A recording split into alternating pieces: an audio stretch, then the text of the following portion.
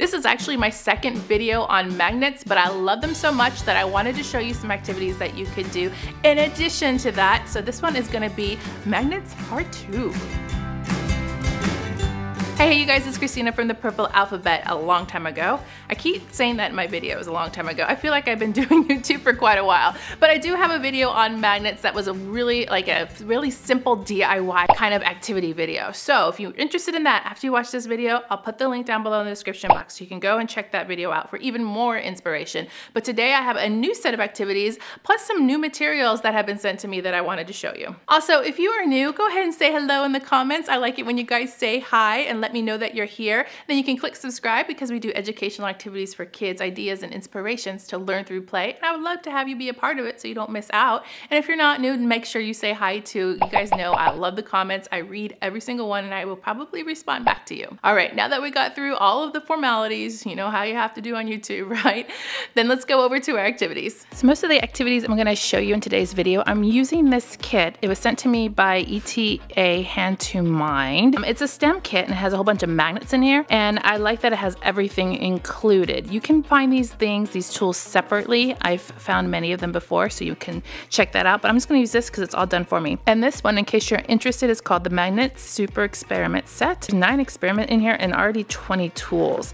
I'm gonna put it in my Amazon store in case you wanted to go in and check it out with some other resources that you might want to check out too. So if you go to my Amazon store, I'll put the link in the description box, and all you need to do is look for the magnets list that will have everything that you would need to do many of these experiments. And also, after I show you a couple activities, I have some extension activities that I'm going to show you with some free Printables too right after this. So let me show you this first. It has a little career and lab guide right here, and it's a great little booklet because it shows you all of the experiments step by step all the way through. There's a lot to do, and I'm going to pop out some of these other things in here too.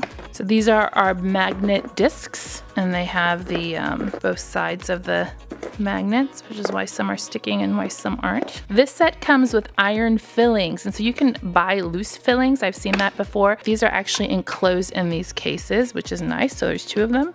We have 2 magnetic wands. Magnetic meeples is what these are called, but they are basically people, and there are magnets on the bottom of that one. 2 roadsters. Here's one in orange, and it has the wheels on the bottom. Here's one in green. We have a rod, an end cap, a ruler, and some string. Now that I've showed you everything in the kit, I'm gonna show you some things that you can do with magnets using this kit or a material similar. The first one is kind of a racing one where you have your 2 racers here and your meeples. And we're gonna do a little bit of who can go the farthest. Okay, I'm gonna set this up a long ways here. I have my 2 roadsters. I'm gonna put my little ruler here in between them, kind of right where they start, and pretend like I have an imaginary starting line over here. Add in our little meeples, pink one, the blue one, and then we can start off by adding our magnets to the car. What's really cool is you can see here in each one of the roadsters, they have 4 different slots that you can add magnets in. Each one of these magnets has 2 different sides. We have the north side and then the south side. So you're going to place one different one for each. So I'm going to put the, let's see, the south side facing out here and then the north side facing out on this one. Your first experiment is to see what happens if you match up the sides when you place the magnet behind the car. Will it move? So I'm going to put the, let's do this one down here first, the north side, and see what happens on my imaginary line. Moves just a little bit. Flip it over and match up my south side, and it barely moves. And you can do this a couple of times because your kids are probably going to be very amazed to check it out and see what happens, and use the ruler to kind of measure how far it went. Next, since there's multiple slots in the roadsters, you can add more of these in there to see if that makes a difference. Slide these in. Oops, you know what I should have done? I should have done the pink on this side and the blue on this side because the magnets are sticking to each other. There we go. So now we have 2 in each one, and we can test this out too. I'm just going to use 1 in my hand. Did it move a little bit further? Oh, it did. And then you can even experiment with multiple of these in your hand. So here I have 2. Will it make a difference? And you can record your answers. So what we're testing right here, this is magnetic force. So a force is something that pushes or pulls between objects. And so the attraction is when objects are pulled together, and repulsion is when objects are moved apart. So these are terms that you'll learn. They're all inside your booklet so you don't forget. Magnets are objects surrounded by a magnetic field. So they produce and direct magnetic fields. And the magnetic fields is the area where magnetic force operates to push or pull other magnets or objects when they're not touching. So what you're teaching in this lesson is all about magnetic fields, even though you are not touching anything when you're doing this experiment. Now, if you forgot anything that I've told you, I promise you this is all in your instruction booklet, so you'll be able to help teach your kids all about force, attraction, repulsion, and magnetic fields. This time I want to use the iron fillings cases. They come two to this set, and the magnetic rods that have magnets sticking to them still. So I'm going to shake these so that it just spreads out the iron fillings inside. Then I'm going to take one of my wands, one of the sides, and then I'm going to gently kind of put it underneath the case. And kind of like I'm spreading butter. And I don't know if you can see this on camera, how the fillings inside are changing. And I'm going to try the other side, the purple side, on this other one. And what we're doing here is we're doing some observation of the differences of what those iron fillings do. And in doing so, you can do like a little magnetic notebook, you can do some drawings, you can take notes as to the differences for each side of the magnetic wand. You're going to be looking at things as far as, you know, are there more fillings lined up? What shape do they seem? What about the patterns? Do they look different on each one of these samples? And then next, after you've observed what happened there, you can take one of the wands and rotate it and see what happens when you see both. So see, you have both sides here of the magnet. So you have one side, and then you flip it to see what happens when both. So you're going to see kind of an opposite effect on each side. And what that is the magnetic field is flipping, basically. And the fillings orient themselves according to the field lines of force. So each time you do that, you're reversing the poles of your magnet and your fillings. On to the next one. We're going to use a rod. This one uses 8 of those discs. A ruler, the string, and that little end cap. So this is another activity that has to do with magnetic force, you know, pushing and pulling, and talking about how it can cause objects to kind of, you know, float when two magnets repel one another, even when they don't touch. So this is an observation, an example of that. So we're going to stand up our little rod. We're going to slide one magnet onto it all the way to the bottom. We're going to face another magnet on top of that facing each other. So this one's yellow, so I'm going to put the yellow facing it. And see, notice how it doesn't fall all the way down. So what we can do is take our magnet and measure the distance of what that is. In this case, it's 2 inches. Add a third one, making sure the same color touches. So I have a purple, so now the purple needs to go down. Same thing, that's what happened. You can measure the distance between them now. Now it's 1.5 for the bottom, and it's 1 for the top. You can note the difference, and then you can see how many you can stack on here without them touching each other. How the force pushes them down the rod. Taking off 2, leaving 3, you can even add one of these little meeples on here to see what happens, and measure the differences between that for the magnetic force. You can even try the pink one. They almost went all the way down there. You can push down, watch it push and force it to go back up. How high does it bounce back up? You can see if you add more magnets on here to see if you can actually make the meeple come off of the rod. Let's see if this works. I added 2 more. Yeah, that definitely did it. So you turned it into a launch pad. Or you can do a little activity where you take the string. So for this one, I'm going to take a string and I'm going to tie it to the end of this little end cap here. And it goes right on top of the rod.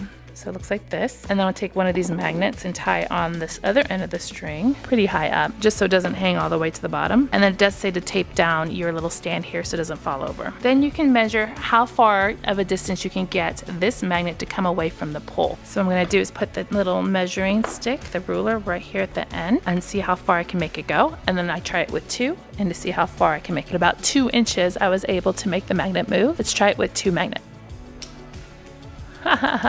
Or even 3. Oh yeah, it's already moving way out here at 3 inches.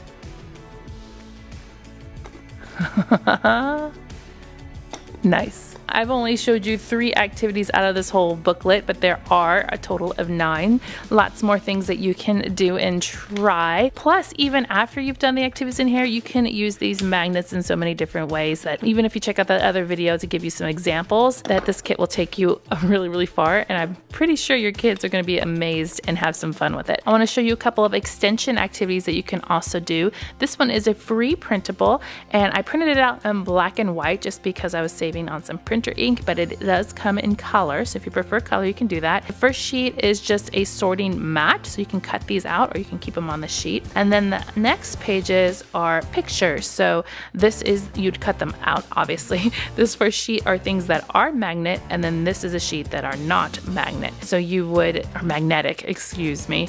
You guys know my words always get fumbled when I'm doing these live things, and thanks for pointing out the mistakes and clarifying for me. It's always helpful. But magnetic, so the sheet has things that are magnetic. So you would cut out the shapes, cut out the cards, you can laminate them too, and these and mix them all up and do a sorting activity on the mats. Now these ones with the pictures are perfect for those who are not readers and who don't know how to read, but if you have children that are readers, there are 2 sheets on here that have the vocabulary. So this is also really good for reading and sight words and whatnot.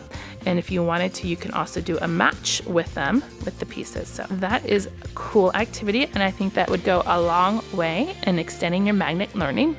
And then these I thought were amazing. Once again, another free printable. I found these that were come in a set. There's 2 different ones here. Oh, they're flying all over the place. And they just look like little road maps, right? But you can use these with your little Matchbox cards or even your Roadsters if you wanted to manipulate them so that they can go on the track. I think the Roadsters might be a little bit too big for this.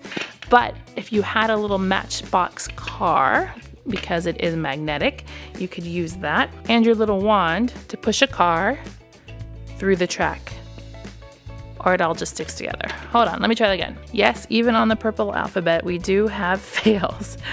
All right, here we go. Nice. And what's really cool is if you don't use even a map like this, you can make your own little trails, your own little mazes, get some building blocks, put them all up around, get some of those mega brick Legos, make your own track, add your own things, and you can push your cars through the maze. This next printable is to set up different stations, so doing magnet investigations. And I picked this one because it is for a little bit older kids. So if you have some older kids, probably, I think it's a 3rd grade and up, this would be appropriate.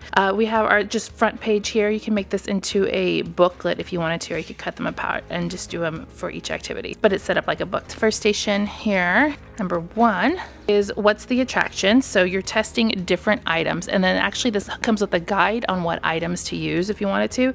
So you have a column for attracted and non-attractive, so you can divide out your findings. This one is to see how many paper clips that you can balance underneath a magnet before it actually falls off, which could be kind of fun. And you can do that with the different sides of the magnet too. This second station says test if a magnet can attract a paper clip through a variety of materials. So it tells you some suggested materials that you can try, and you'll just mark off yes or no. This 6th station is to build a compass. The reason why these are all out of order is because you're supposed to make them into a book. This one is a magnet train, so you line up different magnets to see if you can make it into one long train. There's a section here for your learning summary about what you learned about magnets, and then there's one more activity here, and this is floating magnets. This is kind of similar to that little experiment we did with the magnets on that pink pole in that kit that I showed you.